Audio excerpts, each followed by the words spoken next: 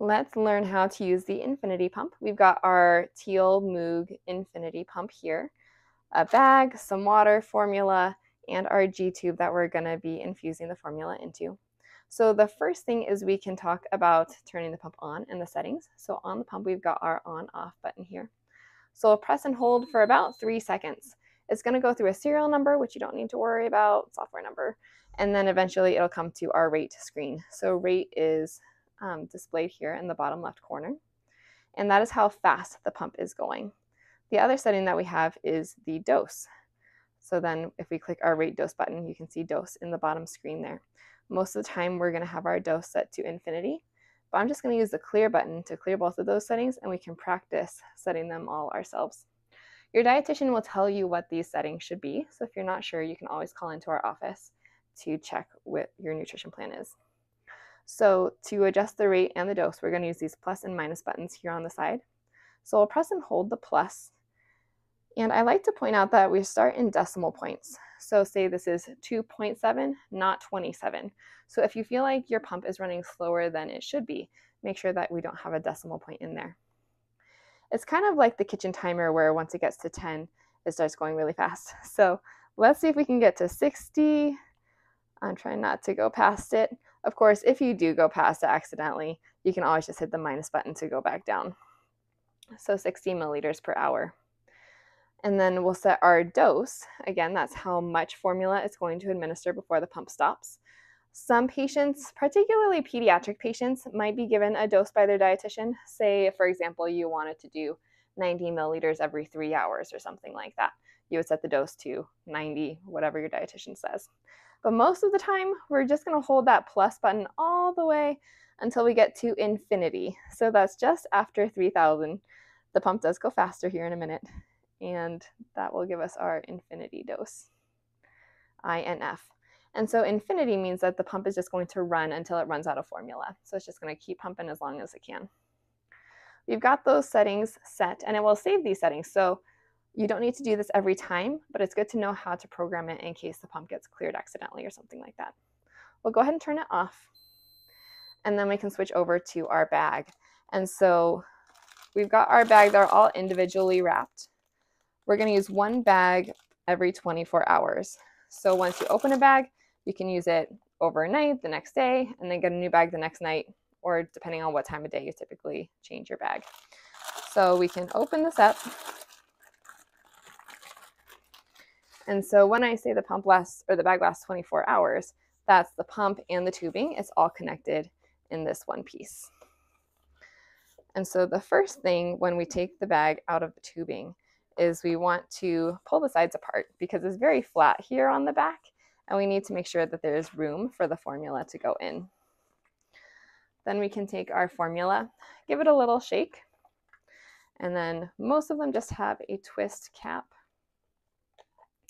And we can pour our formula into the bag.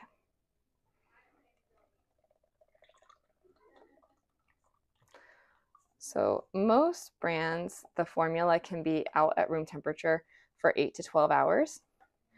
And so your dietitian will probably give you a plan for how many cartons of formula to pour into the bag at a time. So for example, 3 cartons every 12 hours or something like that. Once we get our formula in the bag, we can close the cap, and I try and get some of the extra air out of the tubing. So if you're holding the bag up, you can kind of give it a little squeeze. But my favorite method is to kind of pull this down, and then we can twist that cap on. Now it's not a very satisfying twist. It's like less than a quarter turn. So you want to just get it nice and snug. And most of the time, I don't quite get the threads on straight all the way. So you can use the palm of your hand to snap it down. Don't stress about it too much though. The main thing is just that the cap isn't going to come off accidentally. So I'm going to set it there, and it's important that the formula stays at the bottom of the bag. So I'm careful not to lie flat because you could get air into the tubing. I like to have the bag kind of upright. You can even have it flop over on itself as long as you've got the formula there in the bottom of the bag. To connect the tubing to the door, this part is going to flip open. And I like to take 2 thumbs on either side to push in and up, and that will open the door. If you're having a hard time getting it open that way, You can take a thumb and pinch right between these two notches here, and that will open the door.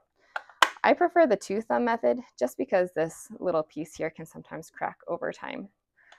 So using 2 thumbs to get that up.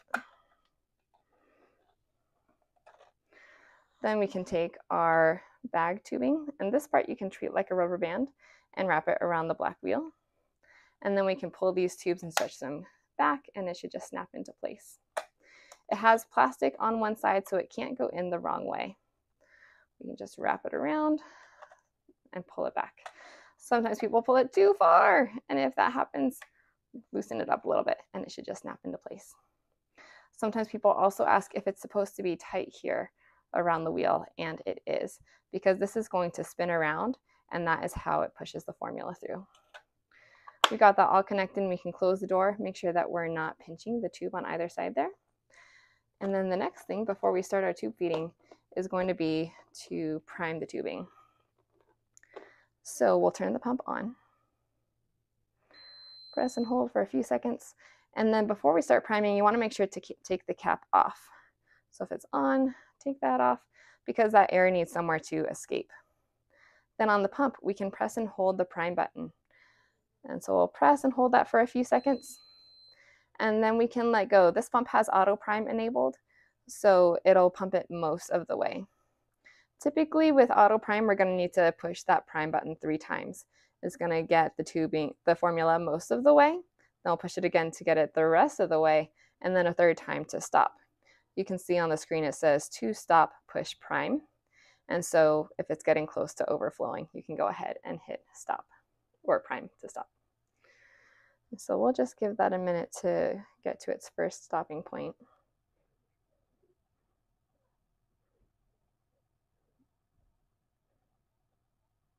It's not the fastest, but at least it doesn't sneak up on you.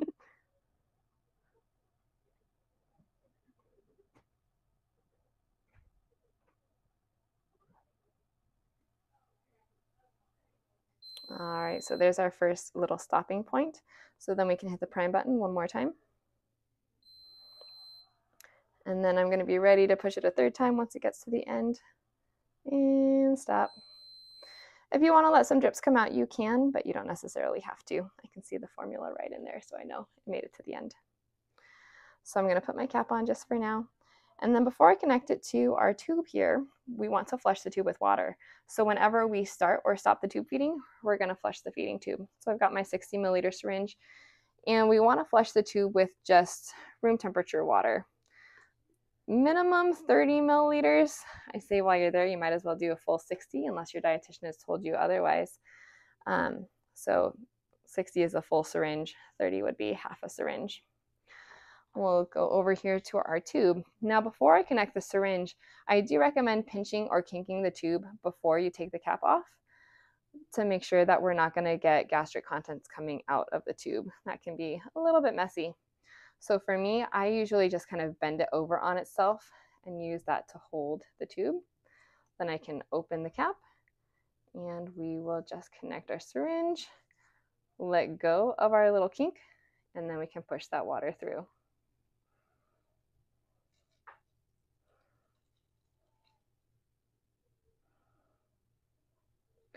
Then we can pinch the tube.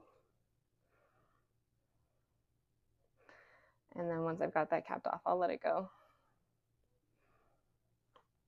And then we can connect our pump tubing. Take our cap off. Again, before you open that port, we'll just pinch it off.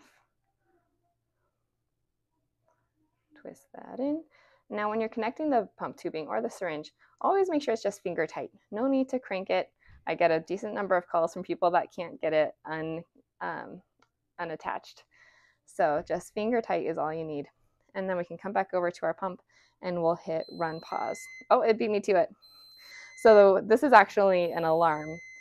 And so every 3 minutes, if it's not running, it's going to alarm and say push run to feed. And so my big tip when it's alarming is to read the message on the screen. So now that I've gotten that message, I can hit run pause to make it stop beeping. We'll talk more about alarms in a little bit, but now that we've got that cleared, we can go ahead and hit run pause, and it will start pumping away. And so we can see our formula start to go through that tubing. On the pump, you'll hear it run, pause, because that's how it's adjusting the speed. But on the pump, as long as we've got this little circle going around that says run, it's doing what it's supposed to do. If you need to stop the pump for any reason, maybe if you're not feeling well, if you need to take a shower, whatever the case may be, you can hit run pause, and that will stop it. And you can turn the pump off so we don't get that alarm again.